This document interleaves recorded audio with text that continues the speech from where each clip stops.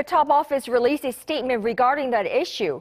President Moon reportedly met with the defense minister and related officials and ordered a thorough examination on the matter, especially on whether the public received the right information at the right time. The president reportedly also ordered a thorough review of how military officials failed to detect that vessel at first.